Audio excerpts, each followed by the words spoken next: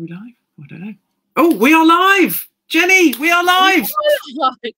Welcome to the Renny Show, everybody. If you're watching, pop us a comment so that we can see who's there and get the conversation going. But yeah, Jenny, obviously, for those that don't know, Jenny and I had the opportunity to do a curiosity chat online in a group that we're both in. And we literally just had surprise questions, and we just had to ask each other the questions and just see what happened. We enjoyed it so much that we've decided we need to make it a regular thing. So Rachel and Jenny together equals the Renny Show, your antidote to midweek indigestion. Not that, you know, trademark and all that, we'll have to be careful with that. But yes, so if anyone is watching and you have a question, please do pop it in the comments, and we might use one of your questions instead, because we've got some questions for each other, some surprise questions. But if viewers are putting questions in, then that would be even better. Oh, Chris Evans has joined. Hey, Chris, lovely to see you. Long time no see. Chris Evans, not the Chris Evans, not the ginger one. No. No, not the ginger Chris Evans. He might be lying down having a cup of coffee after his breakfast show. But who knows where we may end up? I think that's the thing, isn't it? You just never know. The questions are really can be anything, can't they?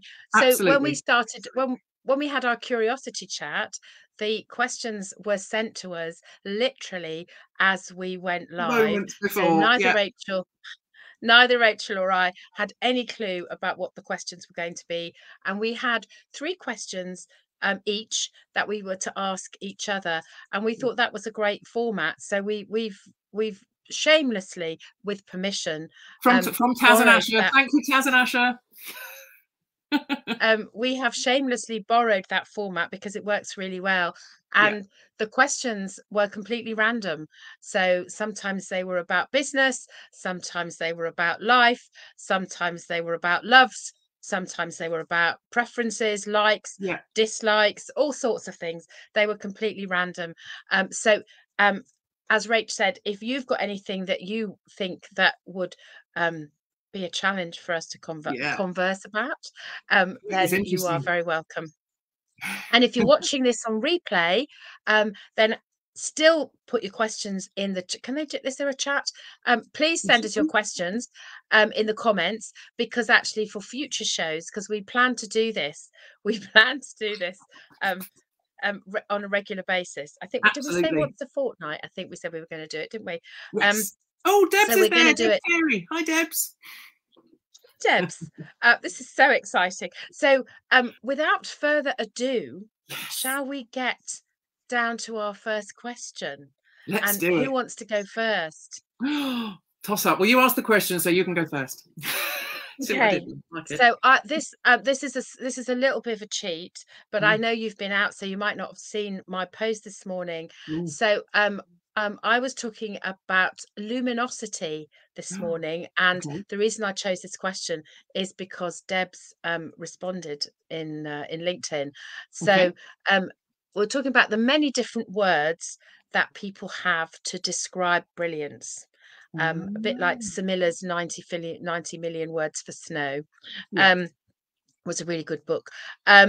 So my question is, what word or words, you can have as many as you like, Rachel, what word would you use to describe your kind of brilliance? Wow, goodness. Oh, blimey, that's a heck of a question to get us going with, Jenny. Wow. So daft as this might sound, the first one that comes to mind is actually purple, just because that's my favourite colour and it's my branding colour. I'm not sure what purple has got to do with brilliance, but it was the first thing that came to mind, I suppose.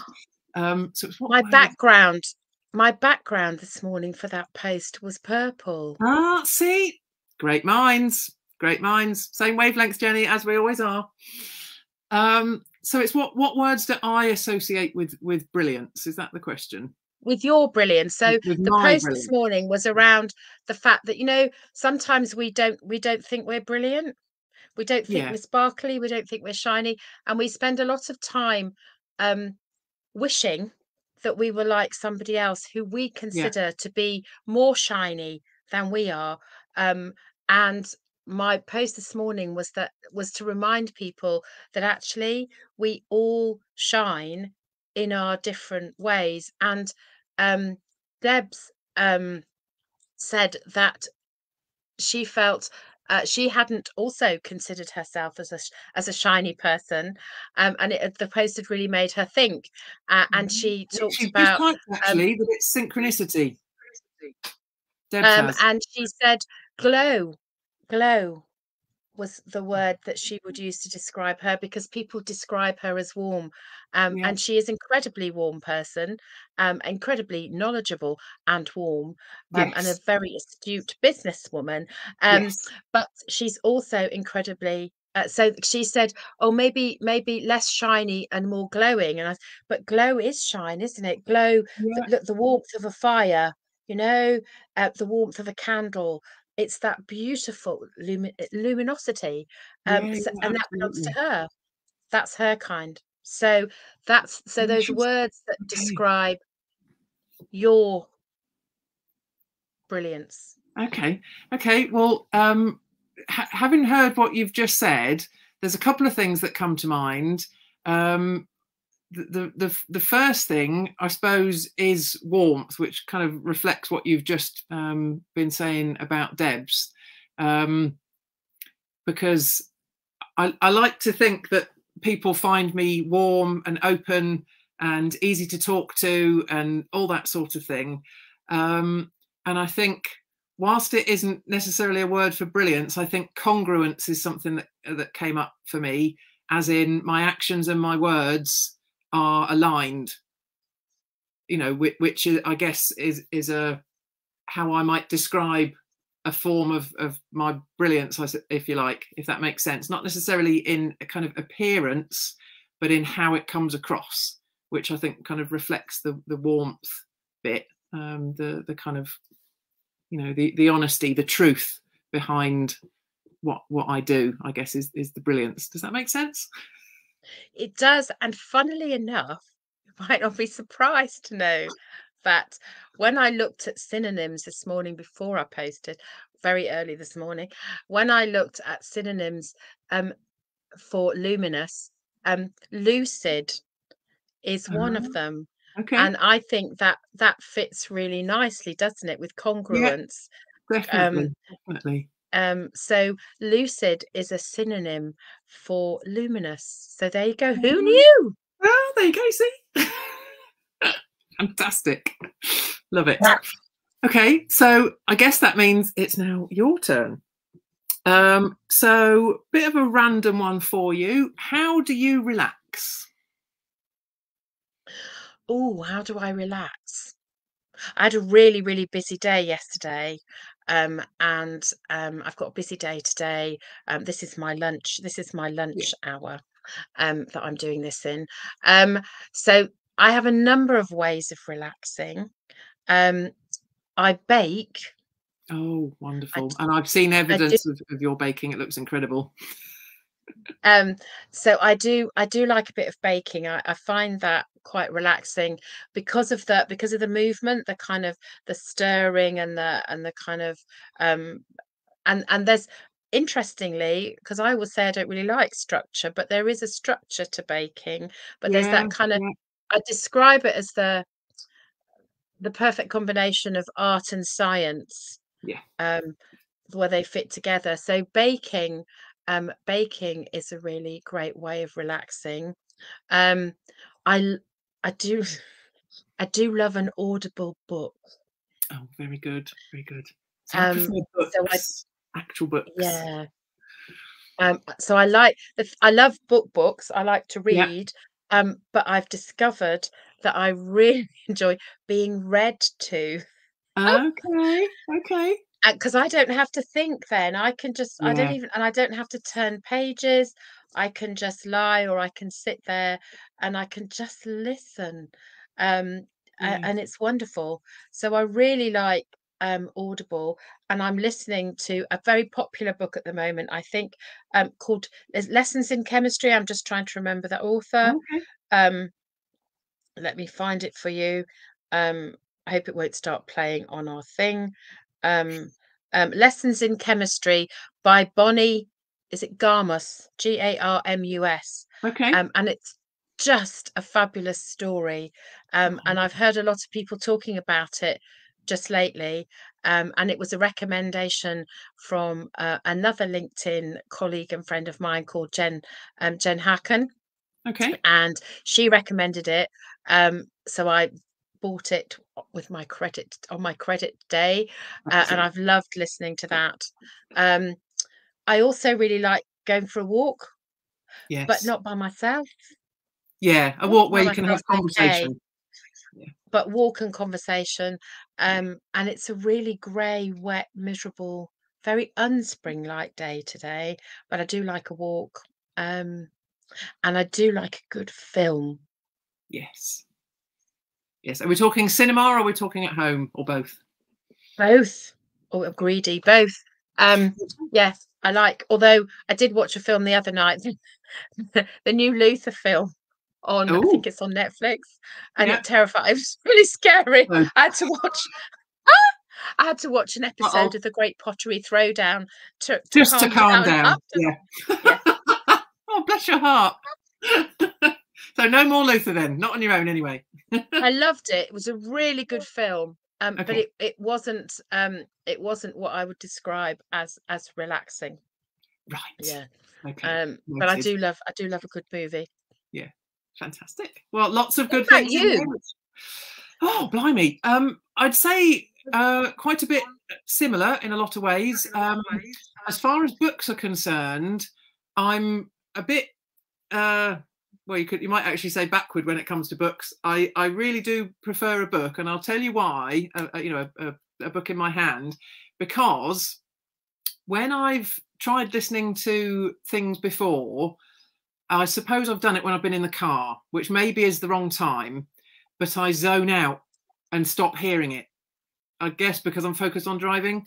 So I don't know if you, when you listen to yours, are you driving or are you sat, deliberately to have reading time?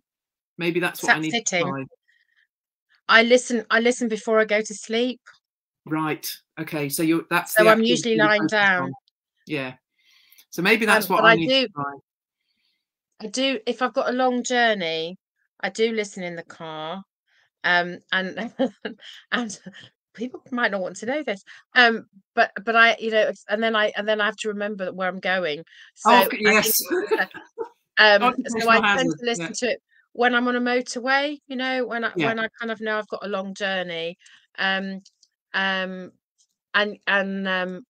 if I pause it, if I'm coming to a complicated bit of the journey, then I just pause it. So because then I have to listen to the sat nav man, because I am geographically challenged. So I don't find geography easy. So navigating my way through, I'm okay on a motorway because it's straight most of the time. But when it says things like, head east or west, I'm like, I don't. Does he mean left or right? Is it never eat sweet? That's how you remember it. I've never forgotten that from childhood.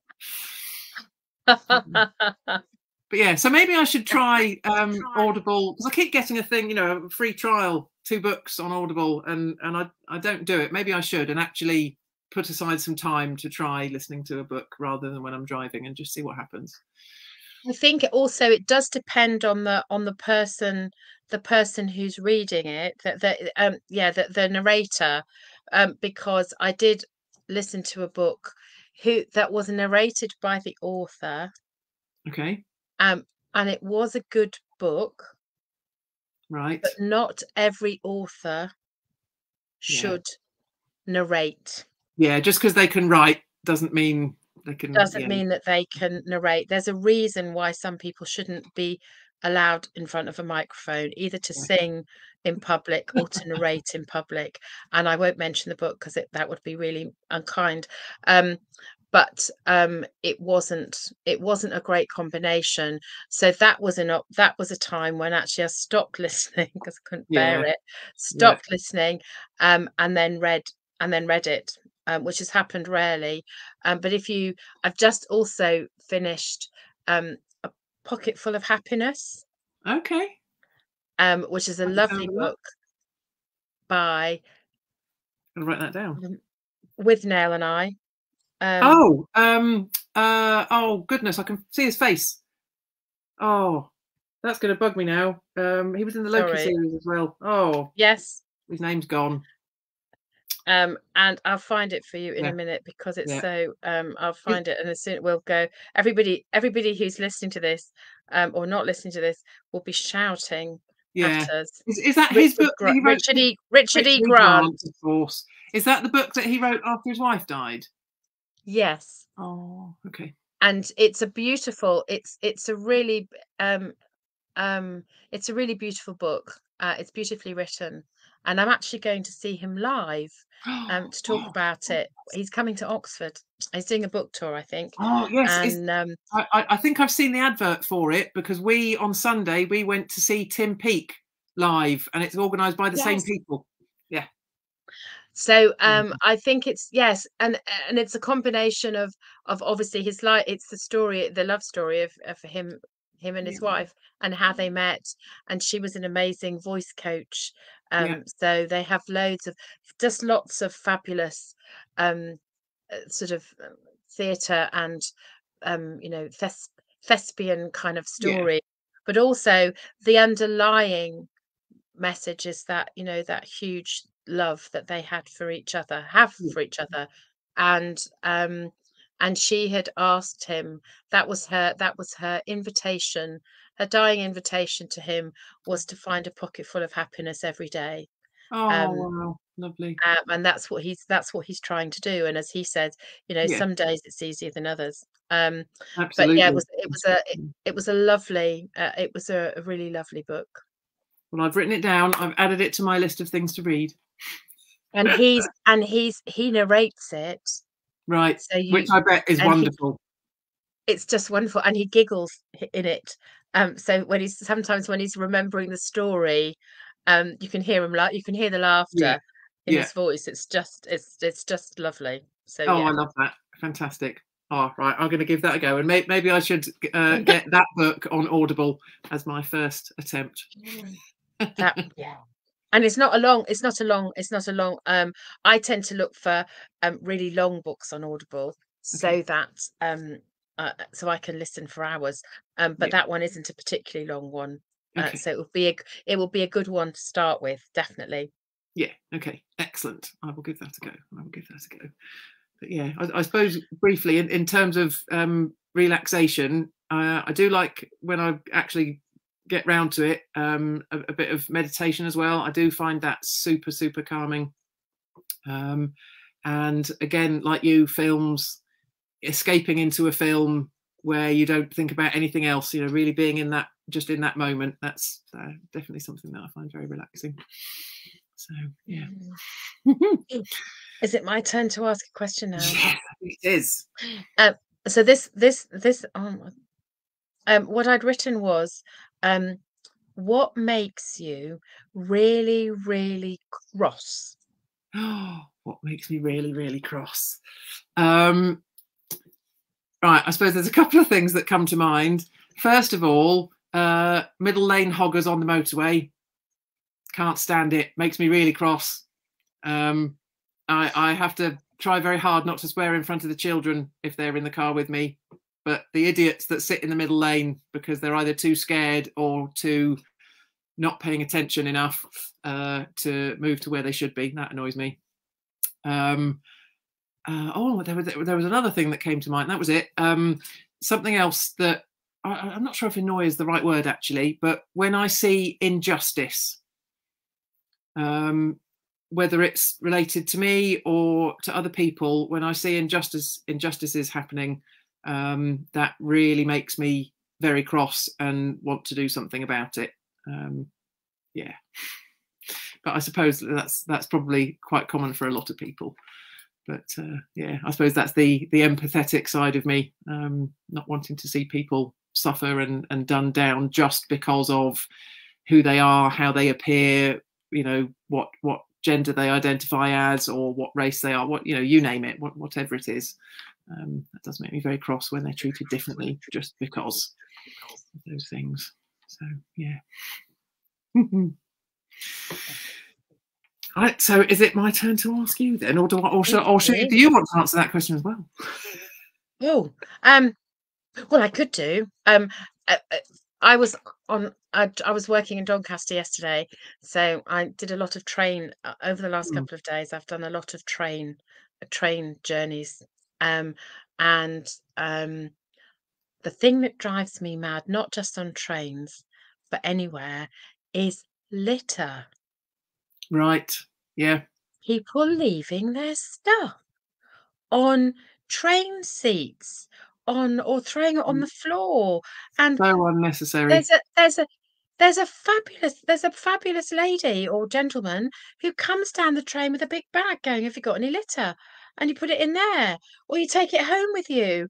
And I just put my couldn't there was, I'd had a packet of crisps on the train, and I'd folded the wrapper up really small and stuck it in my pocket. And I thought, well, when I leave the train, or I'll find a litter bin. It's really not hard, is it? It's not hard. And the lady came and said, "Have you got any litter?" And so, wait a minute, it's in my pocket. But then when I was walking out of the carriage, and I thought, people just left their McDonald's meals, their half-eaten sandwich, their and I used to live in Scotland, and on a beautiful, beach, and people would leave their stuff. You brought it with you. Take it away again. Why don't you take it home? And I just, it's so simple. And when you're out walking, kind of relaxing, it's very unrelaxing when the people have chucked stuff out of their car window into a field or whatever. And it's just, I don't get it. I don't understand why anybody would think it was okay to leave their stuff on the pavement or in a bush, or I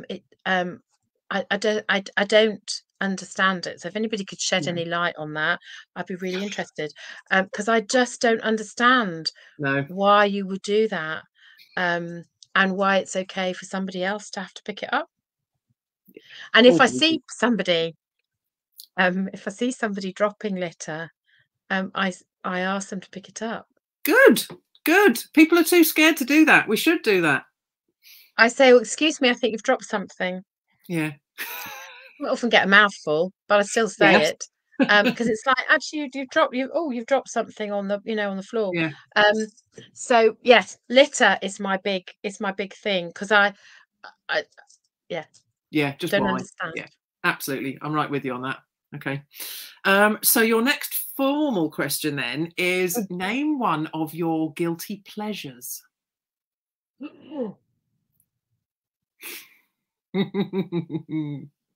I really love going to the races.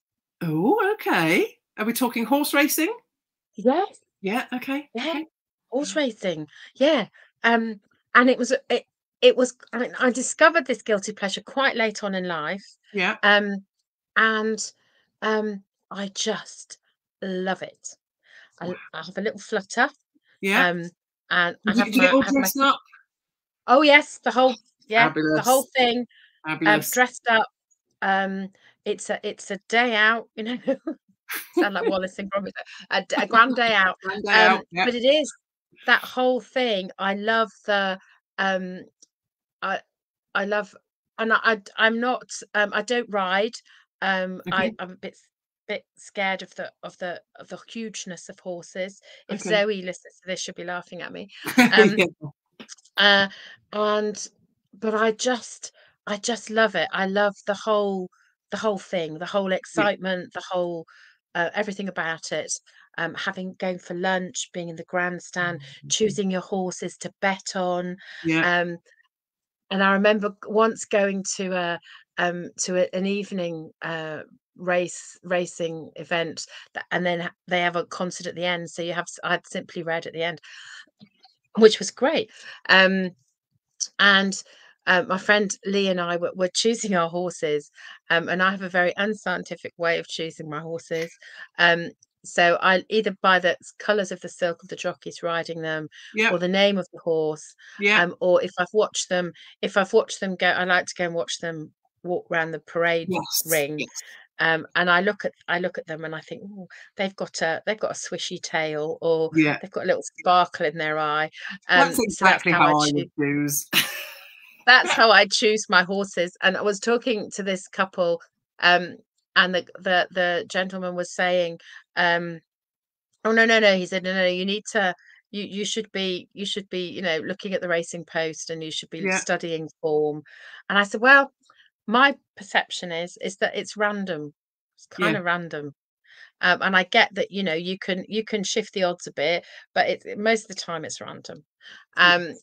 And you should just enjoy it. So he was studying very hard with his pencil and making all these notes, and then we obviously we went our separate ways, and we both did our own way of and I we won. We won a lot. So we won enough to pay for our tickets, to pay for our dinner, to buy an extra bottle of champagne. Amazing. And our taxi home. Well, and we were still quitting. Yeah. So we had a great time, and we happened to bump into him on the way out. And I said to him, oh, how did you do? And he said, oh, it wasn't great. He said 1-0. Well, 1-0. 1-0. And he said, how did you do? And I said, with my completely random betting tendency. And he went, yeah. And I said, we won handsomely. Excellent. So 5K. Yeah. But yeah, I love going to the races. And I'm lucky because where I live, there's quite a few Newbury's not far from me, so there's lots of, but yeah, I love going to the races. Brilliant. What's yours? What's your guilty pleasure, Rach? Well, at the moment, it's Married at First Sight on the TV. I'm so ashamed. I've poo-pooed it for ages. My mum watches it, my hairdresser watches it, and they both keep telling me what fun it is. I'm like, no, it's ridiculous. Who on earth would do that? It's stupid. Well, I had a bit of free time, and I thought, I'm just going to have a look, because they've both recommended it to me. I'm just going to have a look. And I don't tend to watch a great deal of reality TV, but some of them, like SAS, what's it called? The name's gone out of my head, but the SAS reality program where they get people on to go through the SAS selection. I find that fascinating, because it's all about what when people's true personality comes out once they've been kind of broken down and put under stress, that sort of thing. Fascinating stuff. And I didn't think I'd be fascinated by Married at First Sight, but I was. Because some of the couples that are put together have an instant connection, and it's visible, because they've scientifically been matched with each other, or I say scientifically, based on science. But equally, you see some who, there doesn't seem to be any chemistry or gelling at all when they meet. But when you then follow their journey through the process, and they're given challenges to do, asking each other questions, or around intimacy, or around different things, meeting each other's families, that sort of thing. It's really, really fascinating to see what happens for people, because some people, they are so tied up in their own little bubble that they can't understand why what they're doing is upsetting somebody else, for example. So psychologically, I find it fascinating to watch. I also, some of them are a bit annoying, and that's fair enough. But it is fascinating to see what happens to the relationships when they're put through all these different challenges, and to see where they end up. So yes, that's my guilty pleasure. My husband would be ashamed. I'd have to admit to having watched one series. So having resisted and gone, I don't watch that. It's nonsense. The whole exactly. It's rubbish. It's utter rubbish. Yeah. Yeah. And then I started I got sucked in by my daughter-in-law, and then of course once you start, is there one in Australia? Yes, that's the one I've watched. I think that's the one. I think that's the one. I think that's the one that I. That's the one that I watched. So you just get sucked in, don't you? Yeah, so I absolutely. And for all the reasons that you said. So, no, I haven't watched one since the first one I watched, but I can absolutely. Yeah. I can understand that. Fabulous. Well, we've reached half an hour of the Renny Show. So I know that's flown by, but I think we should probably save. We should probably this is our last question. I think this is we should kind of we should probably 45 minutes is probably 40 minutes is probably as long as people can stand. Do you think? Yes, I would think so. Even though we are lovely, but yeah. I think everyone we're entertaining each other, if nothing else. So obviously, because it was the first day of spring this week, was it the 21st of March? I think it's the spring equinox. Yes. My last question is about what's your favourite spring flower? Ooh. See, here's where it will become probably quite obvious quite quickly that my flower recognition is fairly rubbish. So my answer will be a very simple one. I think daffodils are beautiful. They are so beautiful. You know, if you get a bunch from a shop, they look like nothing. They're because obviously the buds are closed and they look like nothing. And you put them in some water and they just explode into this wonderful thing of beauty and colour and shape. I just think they're fabulous, fabulous flowers. So I'd have to say the daffodil. Do you know, I also love daffodils. My youngest son and his wife got married in March, so spring. So on the first day of spring, it was their wedding anniversary yesterday. Thank you. They actually they got married on what was the first weekend of lockdown, so it was a bit stressy. So they got married again because we had to get married in an empty church the first time. So we're only allowed 5 people, and they kind of shut the door behind us, the legal minimum requirement. So they got married last year again with the whole thing, which was lovely. But the spring flowers in Fee's bouquet were just glorious. And I'm like you, I just go, oh, that's a pretty one. I'm not very good at flower recognition, but the reason I say that is because they were beautiful purples and like the blues of an iris and blues and yellows. So I think for me it's less about what they're called, but it's more about the look, and I always think the colours of spring flowers are so vibrant. Yes, absolutely. Yeah. So crocuses are kind of that. It's not, it's egg yellow, isn't it? Egg yolk yellow and white and purple of crocuses. And when I lived in Edinburgh, I used to work at the Royal Hospital for Sick Children in Edinburgh, and there's a big piece of, well, it's called the Meadows. It's a big kind of common piece of common ground, and in spring, it's carpeted with crocuses of yellow and white and purple, and it just lights up your heart, doesn't it, to see those fabulous flowers after the kind of. I'm not great with winter. I much prefer it when it's spring. So those beautiful colors, and daffodils are the same. Those really beautiful, and there's so many different kinds of daffodils. So much variety in the colours of daffodils. It's incredible, really. And tulips, the same. I love I've noticed, and it might just be me, in the last few years, that seems to be more what I call frilly tulips. Yes. So that again, they don't look anything, they just look, you know, buds when they're budded. And then they open and they've got all these frilly bits. And my friend bought me 2 bunches of different coloured tulips a few weekends ago, and every time I went into the kitchen and saw them on the table, it just made me smile. Beautiful.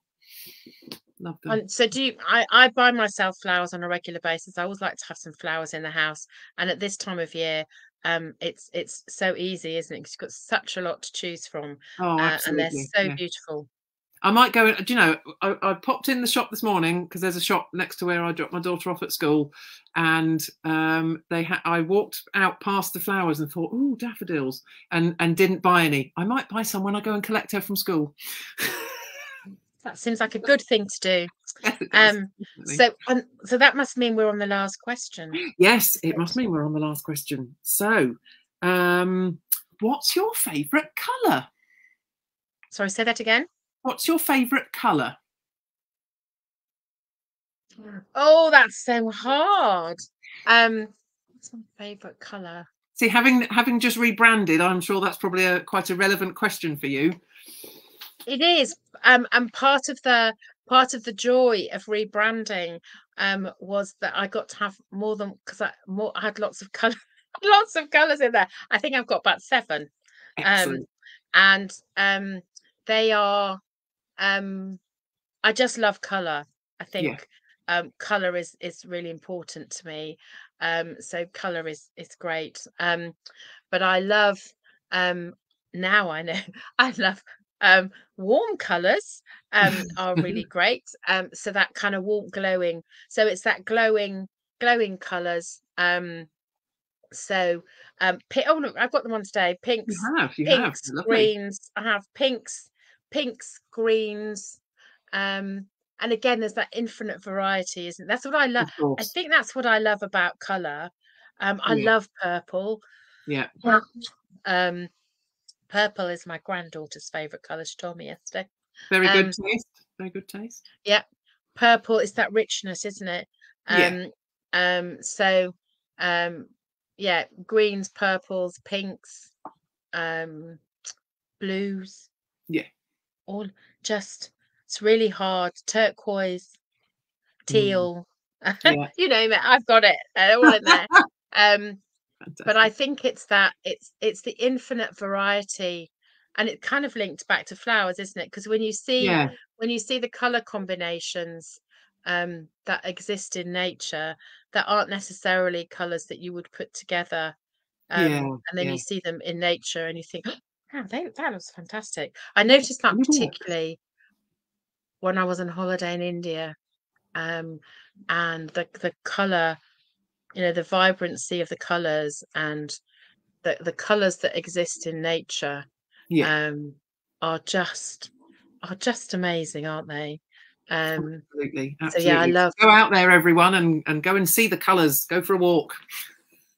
Yeah, go.